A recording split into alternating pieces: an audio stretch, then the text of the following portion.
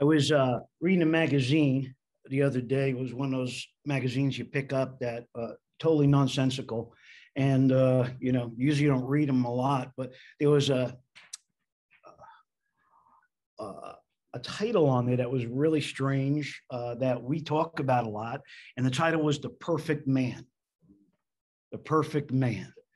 And if you've been around us, this word perfect, we've really gone deep into, because the Bible says that we are to be perfect like God is perfect.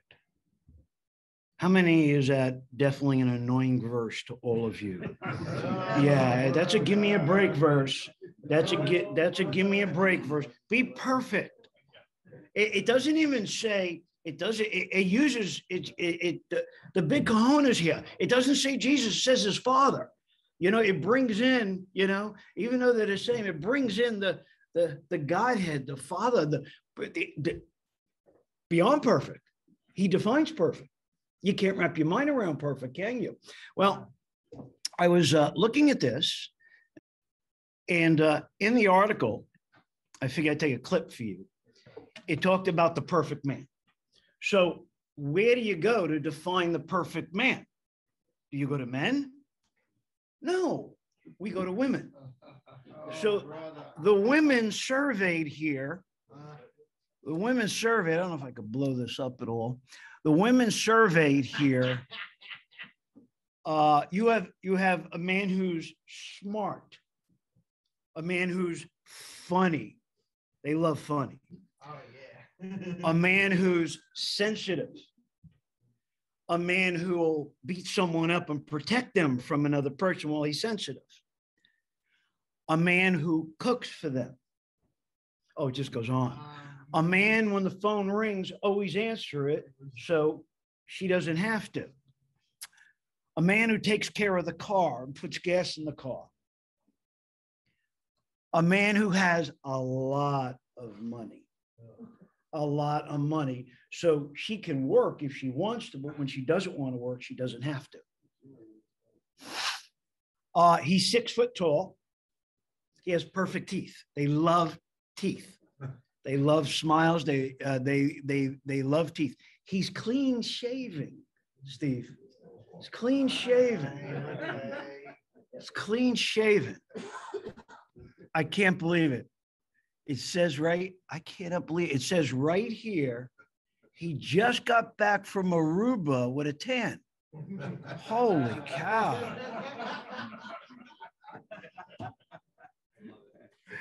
But is there, I think it's comical. I think it's comical, but is there a such thing as perfect manhood? Is there really something as perfect manhood? Well, the Bible says there is. And I enjoy looking at a lot of versions of the Bible. I flipped this on for you. This is 25 versions of the Bible here. And I look to see what word is used outside of perfect, because that verse is one of those give me a break verses that I've used. And what I found is that God is the picture of perfection, and every word here says the word perfect. It's not like it said almost perfect, nice guy. It didn't say anything. It just says perfect. And we know that Jesus was the perfect man and the perfect balance. He never sinned. He didn't have to worry about sinning less. So I did some research into this word perfect, and I found out that a Catholic priest named Jerome actually fell in love with a nun. Yes. And part of his penance, I guess you'd call it, for falling in love with the nun was that he had to go to a place all on his own in isolation. And when he was there, he took the Old and New Testament and turned it into Latin.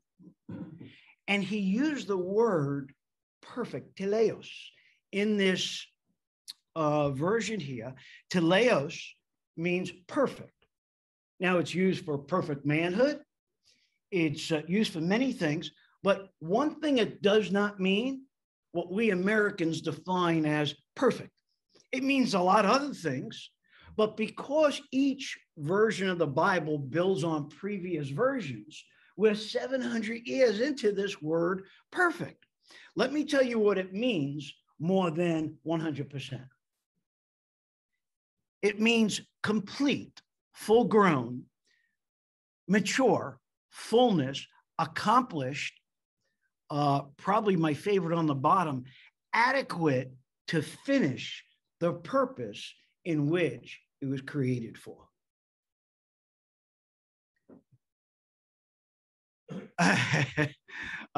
Fully fit, meaning it fits, perfect fit. You say fits into what? Great question. But it fits. And I read a book a few years ago that helped me out with this. And it was a wonderful book called Good to Great. It was a business book. Maybe some of you heard of it, by Jim Collins. Very popular book. And what Jim Collins did and his team is they took 5,000 corporations, knocked them down, public corporations, knocked them down to, I believe, 1,500 corporations. And out of those 1,500, they put such strict guidelines for companies that went from good to great. And they came out with 11 companies that had one thing in common. The CEO of that company, the founder / CEO of that company / president, had two qualities. How do I know this? Because I sat with my mentor, Bill McCartney, a few years back, and he was all excited when this survey came out. And Coach Mac leaned forward and goes, Scott, do you see this? He's very dramatic when he talks. And he goes, Scott, do you see this? I go, no, I don't know what you're talking about. And he was explaining, he goes, don't you get this? He goes, these two qualities is the two main qualities of Jesus Christ. And the two qualities is humility and resolve. Humility and resolve. And what he was talking about is what we define as integrity. And it is the number one quality of Jesus when you understand what the word integrity is. And it is the number one quality to live a holy life. Now, when you were 10 years old, and even if you like God or love God at that time, my guess is that your goal was not to be holy when you grew up. But it changes. When we learn, we know.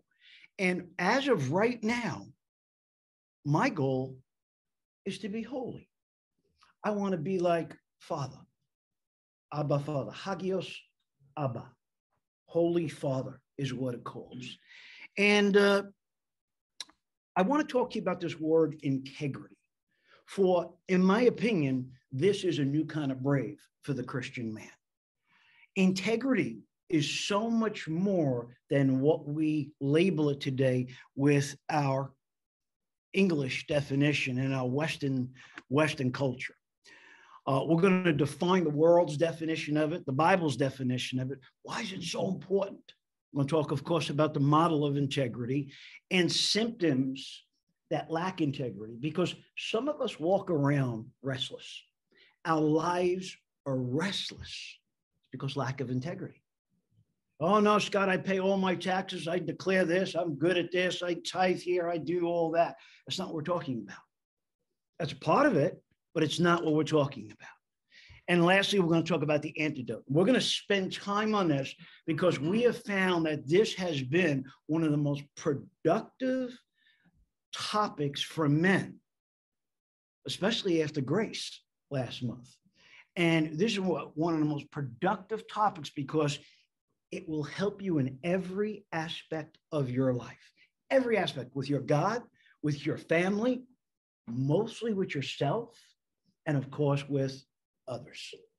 So we're going to get into that. The title is A New Kind of Brave, Christ-like Integrity. And a new kind of brave is redefining brave.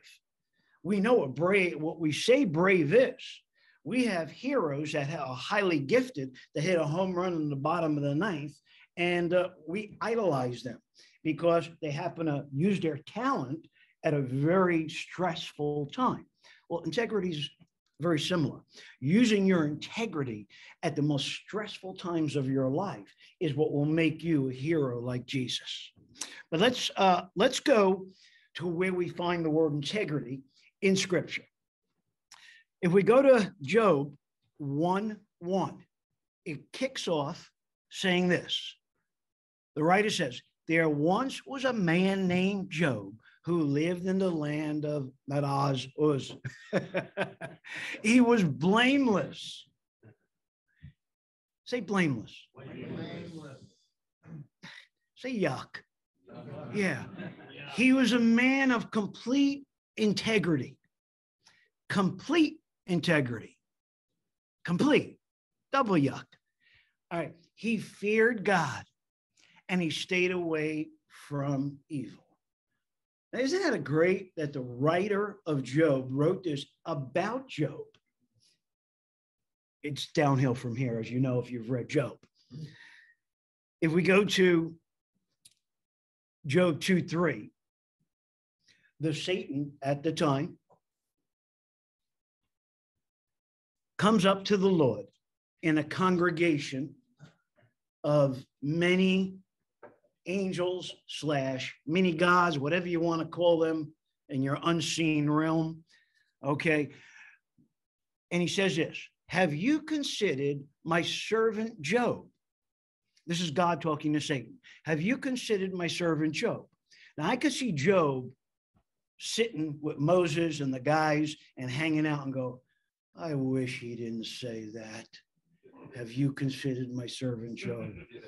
I wish. And they're like, no, he's bragging about you. I wish he bragged less about me. For there is no one like him on earth, a blameless and upright man, fearing God, turning away from evil. And he still holds fast. Say, hold fast. Holds fast. Holds fast to his integrity. The reason we talk about the word holds fast, have you been around when you know what the word rock chazak means? Chazak. Say chazak. You speak in Hebrew, and you know what you're saying? Be strong. Chazak is a word with many shades of meaning. It means strength, but it means to grab hold of that strength. Here, we're told that Job grabs hold and he holds fast to that integrity, Says here about David. So he shepherded them. This is in the Psalms. They're talking about David. So he shepherded them according to the integrity of his heart and guided them with his skillful hands. This is David. Was David perfect? No. Nah. Did David blow it a lot? Yeah. Was he a man after God's own heart? Yeah. God calls him a man of integrity. There's only one person who blew it more than David. That was Solomon. Because he had all the wisdom, all the money. He made Bill Gates look poor. He had it all. Respect, power. And this is what God says to Solomon. As for you, if you will walk before me as your father David walked in integrity, say integrity, integrity of heart. If you walk before me, he's giving him a conditional promise here. The Lord is saying, be with him. And it says here, the Lord detests people with crooked hearts, but he delights with those with integrity. It's the Hebrew word tom. And the opposite of integrity is not bad. The opposite of integrity is out of alignment, disjointed, crooked. That is the opposite of integrity. I'm trying to take you along here so we redefine what we know to be integrity. Integrity is not perfection in goodness, although it may be part of it. Integrity is not perfection in goodness, but passion for godliness. Remember we said a few weeks ago that is it possible that God is such a God of grace that besides what we're thinking, besides what we do, besides what we even say, all those reveal the depths of a man's heart. But God is so good that he actually judges us by our intentions. He looks for the good. He looks for the Christ in us, and he knows what we want to do. That's why a man who says, I want to love my wife more, does he ask? Does he ask God for it? Because God will give you a supernatural way to love your wife. She could drive you crazy. You probably drive her crazy a lot more that you don't realize. But if you ask God for it, he'll do it. He wants to do it. He's waiting for you to get over crankpuss, entitlement, George, and you're thinking, she should do this for me. She should do this for me. She should do this for me. My mother was like that. And the reality is, we're little boys. We like doing that a lot. I love when my wife takes, I love when she has dinner ready and she makes me feel special. This morning she tapped me. She goes, you got to get up, sweetie. And I turn and go, blessed be the name of the Lord. At 5:30, 5 o'clock in the morning, I said, blessed. Well, I didn't do that. I didn't do that because I'm not perfect. It took a while to get this body going. How about you? Yeah. So if we look at integrity's definition, it literally means the integration. Remember we said crooked, disjointed? It means the integration of one's philosophy into a rational mental substance that gives one character integrity. Who wrote that? A guy named Plato. That confuses you a lot. So don't worry about that one. Here's what the dictionary says. To combine two or more things. Well, that doesn't sound like a whole lot. It's to combine, to connect, to form, to create something, a part of another larger thing, to make a person or a group part of a larger group or organization. Basically, integrity is the fitting of parts. It's the in-between of those parts. The Lord tells us in 1 Thessalonians, now may the God of peace, Paul wrote it, Lord inspired, now may the God of peace himself sanctify you completely. Say completely. Completely. And may your whole spirit and soul and body be kept blameless. Here we see parts coming together again at the coming of our Lord Jesus Christ. Here we see a separation of spirit man, the Holy Spirit, the soul, and the body. So we have spirit, body, and soul. Would you give me that? Can we move forward? You're good with that. I wrote this on top of this. A man's integrity is not as much honesty with others, but more so honesty with himself. It's much more important than he deals with himself, because he's dealing with the inner man here. He's dealing with what he believes, what is truth, what he says, and what he does. Everything in between that is called integrity. Everything, it connects. We have the Holy Spirit, we have our spirit, and then we have the soul, the mind, the will, and emotion. We've done this before. Integrity is what exists in the space between a man's word and his action. Now you say, well, I've heard of integrity before. Yes, you have. And I've worked on my integrity. Yes, you have. But you've worked on it from a different perspective. And I want to give you a well-ordered man, a biblical perspective. First, there's different types of integrity. There's moral integrity. That is the one that most of us know about. It's a measurement of a man's values. It's a measurement. The word integrity is similar to character. You may say it's similar to character, but a man can have bad character, we say in our language. We don't say a man has bad integrity. We say a man lacks integrity. You see, integrity is a good thing. Moral integrity is what most of us know about, and that has to do with our values. It means right and wrong. Okay? And the man who does more right is considered more integral. His parts are moving inward. Financial integrity. This is a measure of a man's priorities. Financial integrity is the stewardship of what God gives us in our monies. Do we feel that 90% of what we make is ours and 10% is God's? We talk about tithing. I love when people say the New Testament doesn't talk about tithing. I go, well, Jesus does. Jesus does, and he says it's important, and continue it. Today, 5% of the Christians tithe. 5%. 5% of the Christians in church, born again Christians in church, tithe. Pastor, say amen. I didn't realize it was that bad. Yeah. 5% of the Christians. They may give, but 5% of the Christians tithe. You know, God says, here's your integrity. For every dollar you make, give me 10 cents, save 10 cents, and live below your means. And the adage is, if you can't live on 80% of your money, you ain't going to live on 100% of your money. That's called financial integrity. That's called financial. We live in a very wild society, the richest civilization in the history of the world. Richest civilization. The man who has high financial integrity, it's not the man that gives a lot. It's the man who gives percentage of.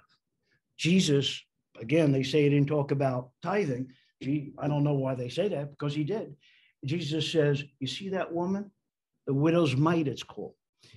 Jesus and God is into percentages. He's sitting there with a pencil in his ear, and he's sitting over there. Now, he's not judging you because of grace, but he knows what will work better in your life. That widow was looked upon greater than the folks over there who gave 100,000 than the woman who gave her Michael. She gave a greater percentage of what she had. Turn to the man next to you and say, this is going to be good for you today. All right. Next is a lighter version, sexual integrity. Sexual integrity. Now, I want you to read this. A man must not commit his body to do that which he is unwilling to do with his entire life. Sexual integrity dictates that which a man commits his body to, he must also commit his heart and mind to. That is why pornography and fantasy is wrecking men's integrity, because what it does, it disconnects, because there is a integrity conscience in there that says, I'm not connecting this picture I'm looking at. I can't give her my mind. I can't give her my heart. She sure looks good. Yes, she does. Yes, she does. She looks beautiful. And that is true. But integrity steps in and connects truth. And truth says that will never deliver what it's promising. It will only frustrate me. It will lead me to darkness. And it's not maybe, it does. There is so much soft porn today. That is it. Again, I check the sports on the Post at night, the New York Post. I just check the sports sometimes before I go to sleep. I just want to see the scores. It's like a battleground trying to get in there, because it's always saying this. Hey, Scott, look at the prettiest quarterback's wives in football. Hey, Scott, look what this woman looks like now that she's 87 years old. Hey, Scott, remember this guy on the Brady Bunch? Look, let's see who his partner is right now. It's all dark, godless junk. You see, integrity, your sexual integrity comes when something comes on the TV. David said in, I believe it's the 100 or 101st Psalm, he says, I will let these eyes go for nothing worthless. I will not look upon anything worthless in my life. And we continue to put in 3, 4, 5, 6 hours of TV at night and wink at God in the morning, and we can't figure out why we don't have the peace of God. Turn to the other guy, he said, it's getting better for you now. Yeah. Relational integrity. Some of us have been at this, and I say at this, ministry to men for over 25 years now. And some of the empirical data that we have come out with is men just do not know how to be friends. They weren't taught it by their father. They have no idea how to be friends. It's a self-centered world, even in the church. They don't know how to sacrifice for each other. I'm not saying everybody. I'm just saying a lot of men have to be taught how to be friends. Social integrity is vital. Social integrity is vital. There are people who display self-centeredness, but you could just tell them on text. They text you, they get upset if you don't text them back. Okay, you text them and they don't text back. Now, texting today, unfortunately, if you're into it, I'm not talking to you, Steve. Unfortunately, if you're into it, you told me to say something to him, right? So okay. Fortunately, if you're into it, there's an integrity, there's a social integrity that you don't make people feel less than they are. You don't make people feel more than they are. The word is respect. The word is respect. I try to always get back to somebody within 24 hours. This is the best I can do. I can't do it all the time. Steve gets cranky when I don't, but I mean, I try. Don't you? We try to do that, and that's okay. TJ, you're out of this conversation. Yeah. Some of you guys are out of it. TJ, John Tomaselli, and some of you are not in this conversation. Yeah, don't ever get insulted. Don't ever get insulted when you feel like you're texting and you hear this, cricket. Don't ever get insulted with that. I just wanted to bring up that point because some men don't get it. We're going to go over this. Some men don't understand what this means. They forgot what a handshake of agreement means. They forgot what it's like to say, I'll be there at 7:30. You see, the man who's consistently 15 minutes late, sorry, I didn't see anybody walk in late. The man who's consistently 15 minutes late, consistency lacks integrity. You're disrespected. See, your promptness shows respect for a person's time. Guys, that's not in heaven. That's our culture here. Because in other cultures, it doesn't. But this culture here in the United States, you tell someone you're going to be somewhere at a certain time. And what happens if you're not? Today, even TJ hits you with a text. He's running late. No, I'm serious. I mean, even guys who are not into that because they're busy on beaches. But it's just, you didn't think you were getting away with that, did you?